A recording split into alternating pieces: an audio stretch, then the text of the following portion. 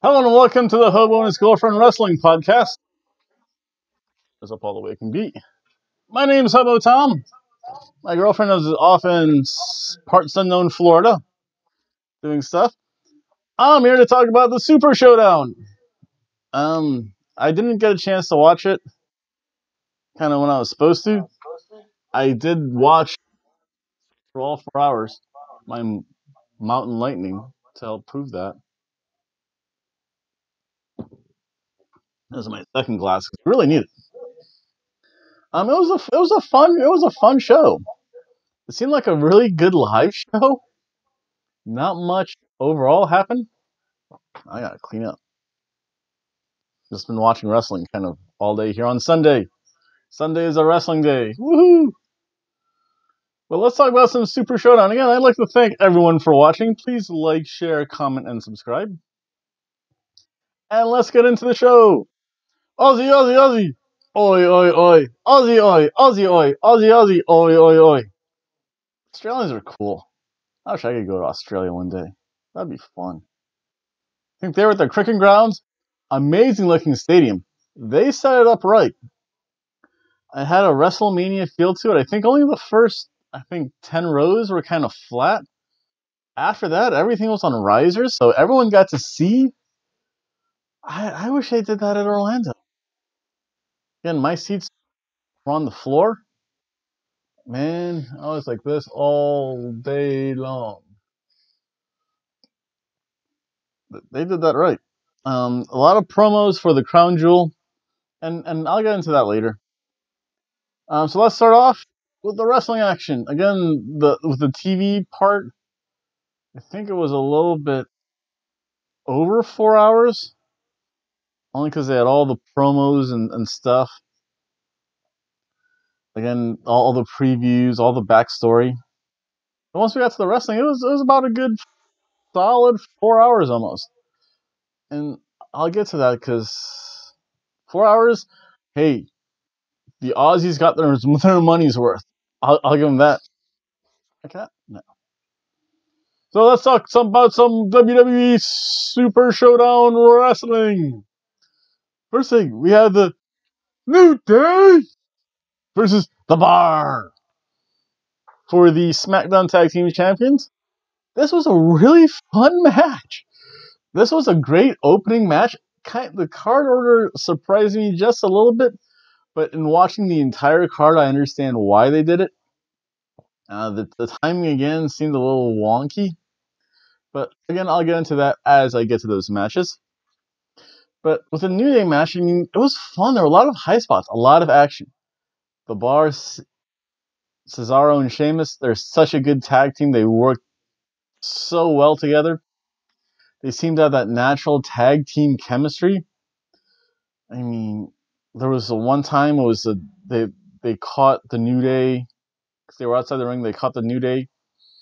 Sheamus ran, I forget who, into Kofi Kingston to the ring post first, and then Cesaro had Xavier Woods ran him into the ring post. And watching 4 hours of wrestling with Mountain Dew will tie your tongue a little bit. Again, so much classic tag team wrestling, so much classic double team.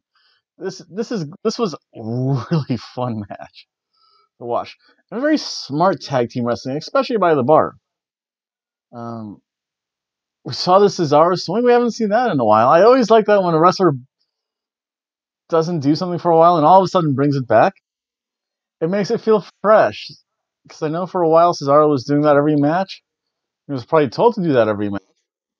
But now he saves it really for those special moments. It's good. It was a great finish. You had like a semi-Mexican surfboard by Xavier Woods, like a kind of backbreaker thing, and then a double stomp by Kofi Kingston. The New Day win. And again, this was a fun surf and turf quality match.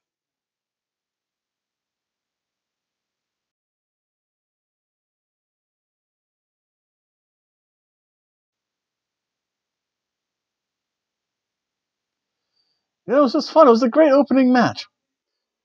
Then I think it was very WrestleMania setup.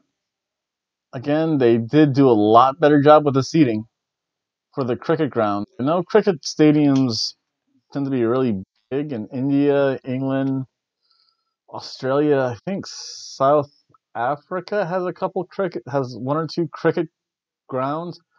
I know in New York and Queens they have the cricket grounds, which is a really big thing, huge stadium though. And they said it was 70,000 plus. They actually looked, and I know you need space for the ramp, the ring, so you do lose seating there. You lose seating in like the curtain area in the Titantron. So I mean, 70,000 people look really good. Um, Again, a really long entrance ramp. It's very similar to a WrestleMania entrance ramp. So our next match was Becky Lynch versus Charlotte Flair. Woo! Evil Becky is hot. Ho ho ho. Evil Becky is cool Becky. Oh shit, I do. Just realized that. Do that tomorrow for work. They come up too. Nah, I'll just shave. But it was fun. There was good action in and outside the ramp. Both worked their known body parts. Becky Lynch was working Charlotte Flair's arms, and then conversely, Charlotte Flair was working Becky Lynch's legs. So it made sense. And Becky's such a good heel. She understands what a heel does. Charlotte still teeters on being that tweener.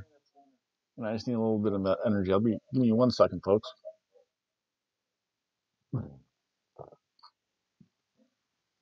Charlotte Flair is still that tweener. Does some heel things, does a lot of face stuff, plays to the crowd a lot, the way a face should. Becky Lynch fully understands heel. She's like, okay, I'm done with this. I'm gonna take my belt and go home. Charlotte Flair says, and not happening. And they go back to the ring. Becky gets stuck in the figure four. Never fully got to a figure eight, but she grabbed her belt, started to whip Charlotte section with her belt. There were some pretty stiff shots. That's good. And I think it's because both Charlotte and Becky are such professionals, and they understand the gravity of the situation, the gravitas, what they need to do in front of the crowd. And the Australians, they can be a no-nonsense sponge. There's my cat coming in. She wants to know what all the hubbub is about. Oh, almost got her. Just wants to pace around a little bit. But again, if you've ever seen an Australian rules football match, they're vicious. One of the two things I would like to do if I ever did go out of Australia is see, well, definitely a rugby match and definitely an Australian rules football match. And then there's a whole bunch of other kind of more touristy things that I'd really like to do. What, you just want a pet?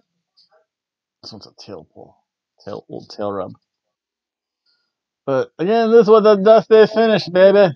Together with a dusty finish, even though it was a good match, it's a dusty old cheeseburger. Yeah, you don't want to be on YouTube for a change? So again, this was a cheeseburger match.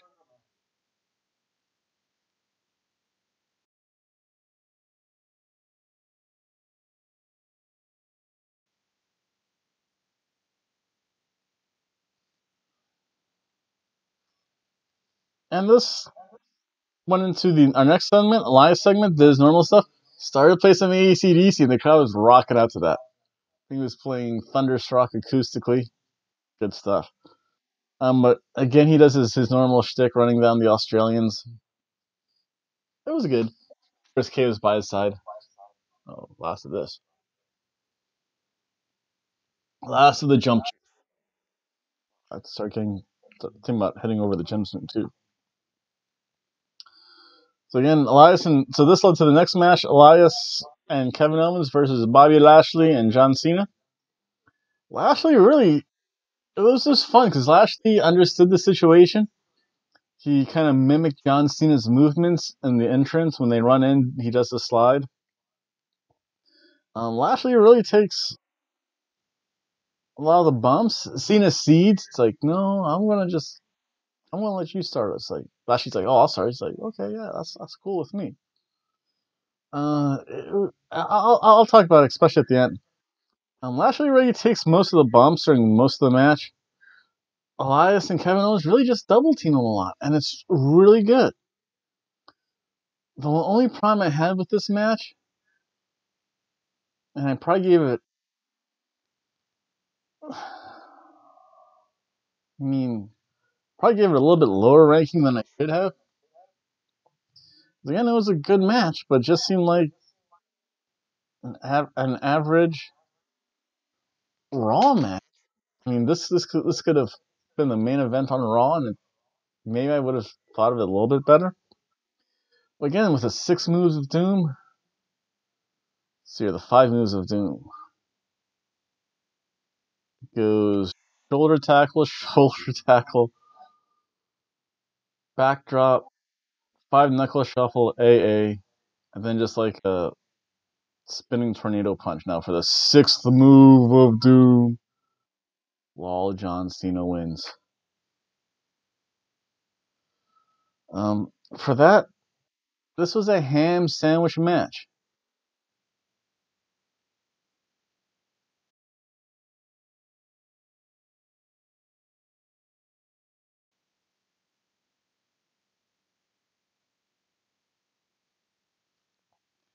I mean, at the end, Cena's like teasing retirement almost. He talks very heartfelt to the crowd. It's like Ben said, okay, John, thank you very much. John, thank you very much.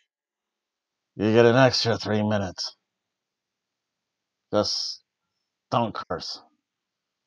My probably worst ever Vince McMahon impersonation.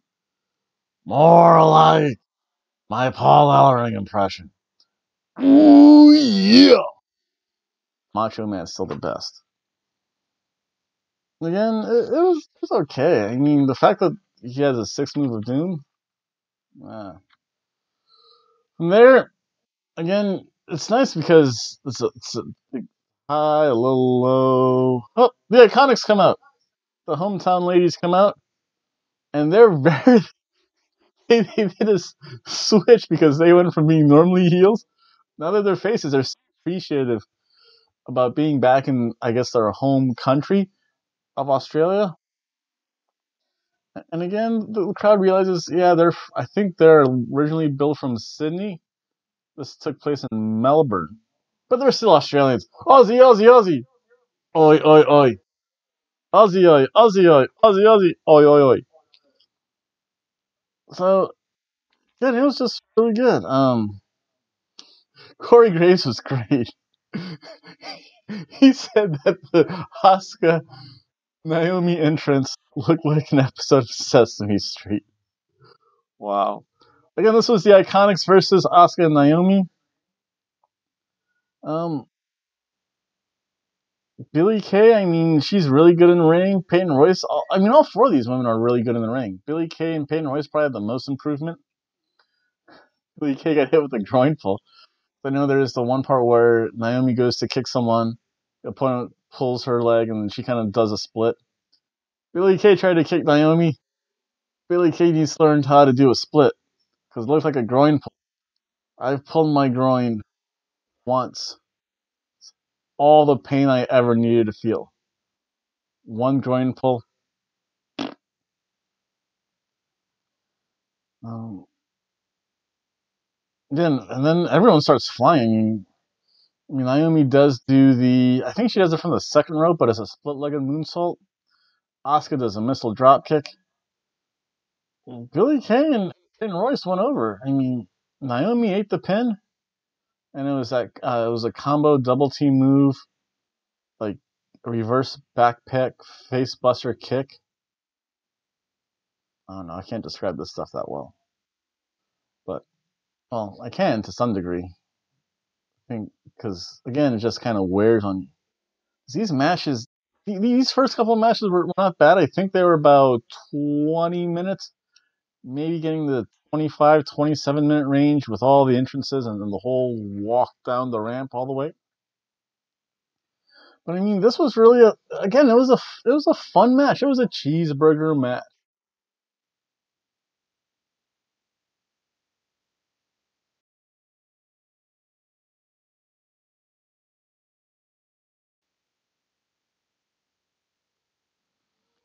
And this led to what I thought it's like, wow, this might be the match of the night. We have AJ Styles versus Samoa Joe. Samoa Joe makes his way to the ring first, kind of saunters in the heel. AJ has none of that, takes off his ring gear, rushes Joe. Good stuff. These two are amazing strikers. And the thing I like about AJ and Samoa Joe is that they can both tell a story in the ring and they know how to pace themselves. Kind of slow start, then as the match goes on, it picks up. I mean, just amazing striking by both. That Samoa headbutt. Wow. Best headbutt ever. If you're Samoan, the one move you need to learn as a Samoan is the headbutt. And then again after the initial brawl, wrestling's great. AJ and Ben Samoa Joe hitting both kind of really their signature or kind of classic moves, but they did so in such a way where it felt new. I know that's very hard to explain. Again, apron spots on the floor, AJ Styles jumping over tables. I mean, there's a classic AJ flurry, a semi muscle buster. I mean, there were chair shots, there were tables involved. Eventually, Joe kind of lands wonky on the table, gets put through the table by AJ, falls funny on his knee, sells the knee amazingly. AJ's like a shark. Once he smells blood, he goes after that. AJ continued to work over that whole knee, and to Samoa Joe's, he continued to sell that knee injury throughout the entire match. I mean, it was awesome. A whole bunch of false finishes, especially from the Coquina Clutch. AJ fought like the man possessed. He fought like the man who was truly angry and just wanted to get at Samoa Joe whichever way he could. And that's why this, even with the end, when Samoa Joe tapped out, this was a filet mignon match.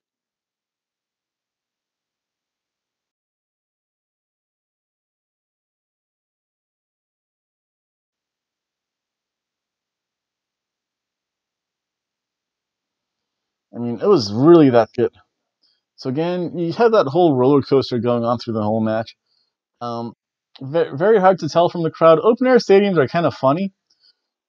The crowd shots showed that the crowd was really involved. They were really interested in it.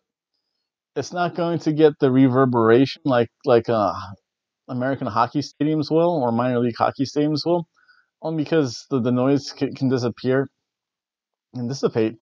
Bigger stadiums are freaking huge too, so there's a lot of open space. So they could have been going absolutely bonkers, and the only way you could tell was to look at their facial expressions in the very few crowd shots that they did show. But they really seemed to enjoy it. Next, we have the Riot Squad versus the Bella Twins and Ronda Rousey. A little tension in the beginning with Nikki and Rousey's who start off who's the better.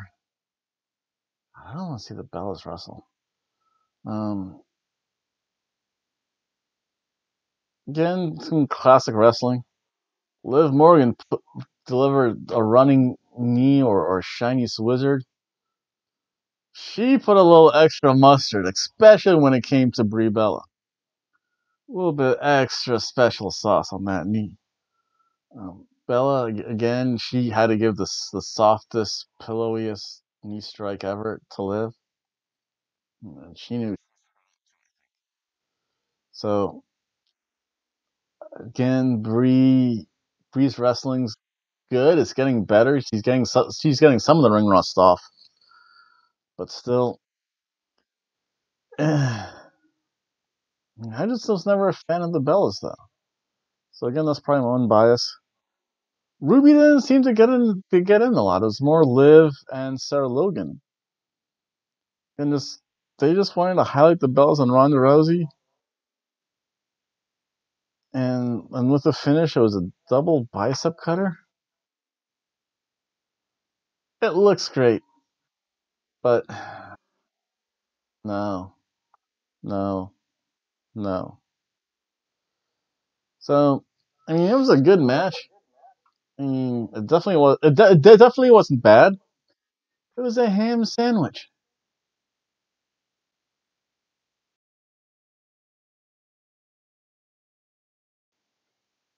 Oh, that was a much needed break. So much wrestling. 4 hours was a long show. That's and again the timing. I'm gonna start to rant and rave about that next. But our next match, we have Cedric Alexander versus Buddy Murphy. This was the match of the night. If you've ever seen cruiserweights or their 205 division, or Will Ospreay or any smaller indie guys, oh, this is good stuff. You need to watch that stuff. One that was crazy flippy stuff, like throughout the entire match. There was hard striking, kicks. I mean, false finishes. Again, just some truly amazing stuff. I mean, there was a top rope Michinoka driver. Buddy Murphy sell anything. Buddy Murphy went flying. I never realized Buddy Murphy could fly like that. Um, it's,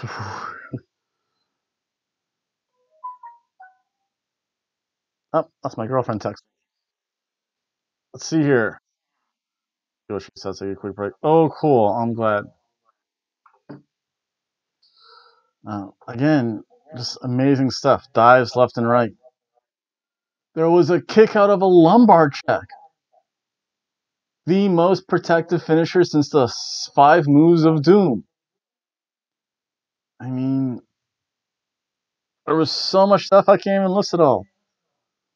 Then there was the Murphy's Law. So many false finishes, roll up attempts. They're trying to finish each other off. It was a filet mignon match.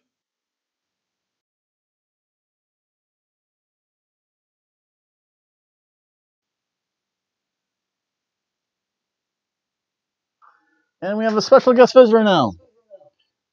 Even Sheespa said, that was the match of the night.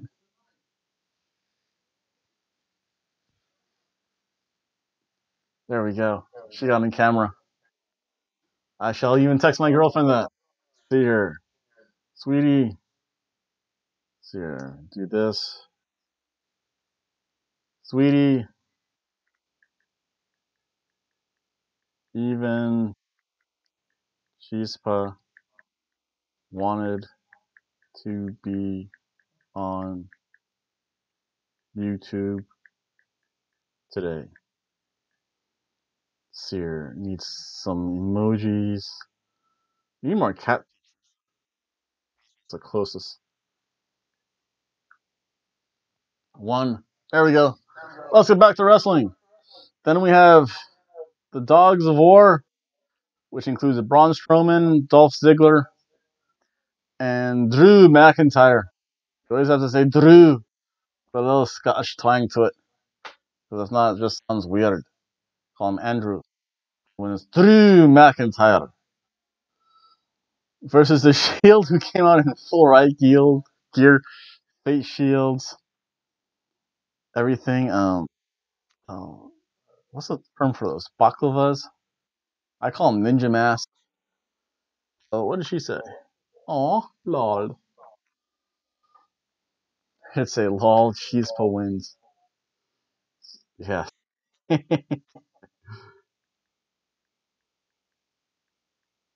Chispa wins.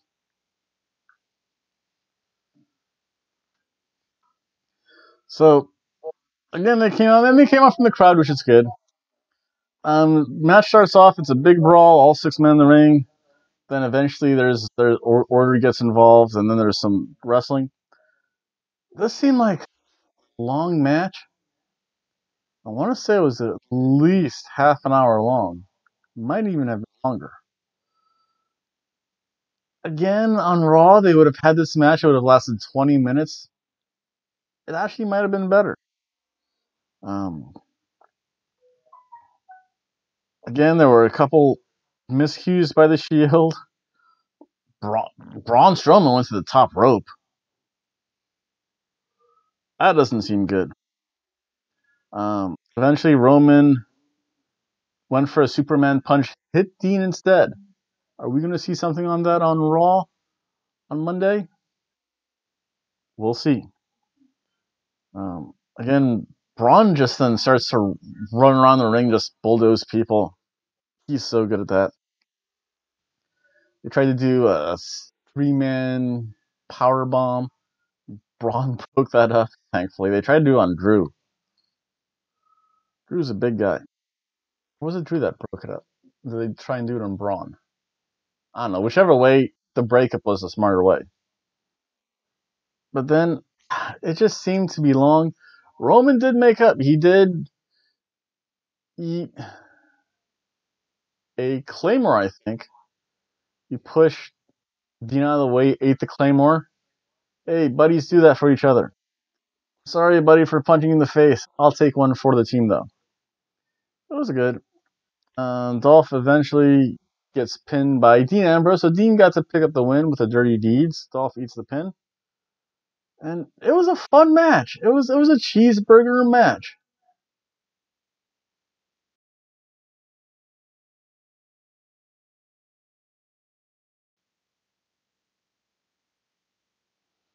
And that's probably the problem with it, is that there was nothing special about it. It was good and entertaining. And it just seems so long. Which led to our next match. Daniel Bryan and The Miz for the #1 contendership. And the Miz comes in, starts a promo. His promo gets interrupted by Daniel Bryan. All of a sudden, I go to get my second soda, and then the match is over. I guess in kind of rewinding stuff, there was just a bunch of striking. Miz went for the skull-crushing finale, and Daniel Bryan reversed it into a small package. Daniel Bryan is the master of the small package. I think with the entrances and everything, it might have lasted 7 to 10 minutes. The wrestling itself was like 2 to 3 minutes. It's like, again, I went to go get another soda. It was over. That means this is a... Uh-oh. I don't think I've ever done this to either the Daniel Bryan or the Miz. But this is a can of soup match.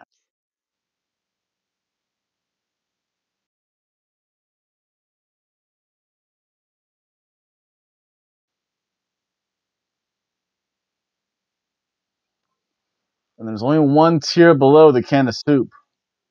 You do not want to be that. It just seemed too quick. I mean, there was so much buildup for this match, so much hatred between both wrestlers. 2 minutes? That's it? Listen, they could have taken 5 minutes away from the previous match, freaking 15 minutes away from this next match, and they could have had a proper wrestling match. And that led us to the main event with The Undertaker and Triple H. Oh my god. This was such a long match. First of all, that ramp is way too long for The Undertaker. Triple H, Kane, and Shawn Michaels walk down. It was a fun match overall. I mean, there was a lot of brawling involved. They had their classic spots. The Undertaker walked on the top rope. Everyone kind of gasped, and Triple H really kind of held him in place. Again, Triple H did his classic moves and knees and everything else. She doesn't want to be on YouTube anymore. She just wants us to be in the background. No, that's her let me outside look. It is going to be that hour. Oh, it is. Gotta speed this up. Again, a table was set up. There was kind of a good comedy moment where HBK and Kane start running around the table. HBK gets involved first. Undertaker Some points really showing his age. Again, they're very basic wrestling moves besides their classic moves. One time Triple H had him in the pedigree. Undertaker could barely lift. Then, of course, you have your chair shots because it was a no DQ match. Then Kane goes through a table. There were ref bumps. Sledgehammers got involved. I mean, at the end, it was good. It was a tease of sportsmanship. Then, of course, Kane and Undertaker started to smack around Triple H and HBK. I think HBK ate a choke slam. Triple H again ate another tombstone. To me, this match took an hour.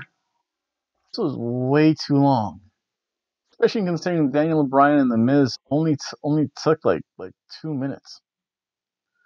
I'll give him that. I'll give him this much though. The Aussies got their money's worth because this was a cheeseburger match.